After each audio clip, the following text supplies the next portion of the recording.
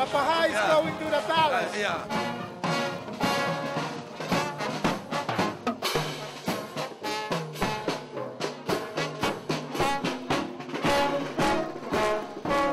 The march to the palace, it was so wonderful. Everyone enjoyed it. The Tongans, they said that they were proud to be marching to the palace. There's so many different people. Oh, we're walking to the palace of the royalty, and it's really, really exciting. It's a fantastic day.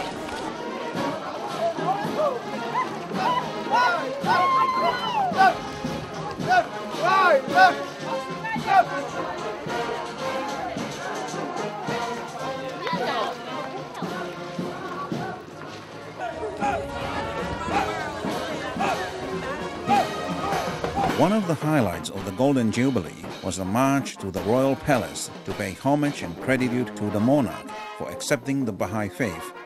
The Tongan constitution gives every Tongan the freedom to choose his or her way of worshipping God.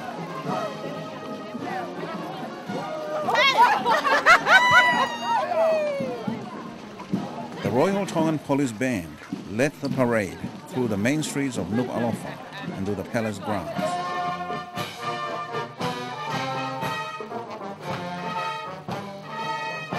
Let's say that it was announced to everybody in town, this is a march, and they were asking, what's this march for?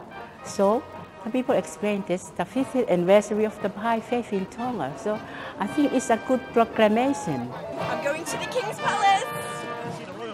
Oh, yeah. To see them all walking together with these wonderful smiles and being really happy to share this and to take this to the palace and feeling a sense of ownership of the faith in Tonga was, for me, it was really special.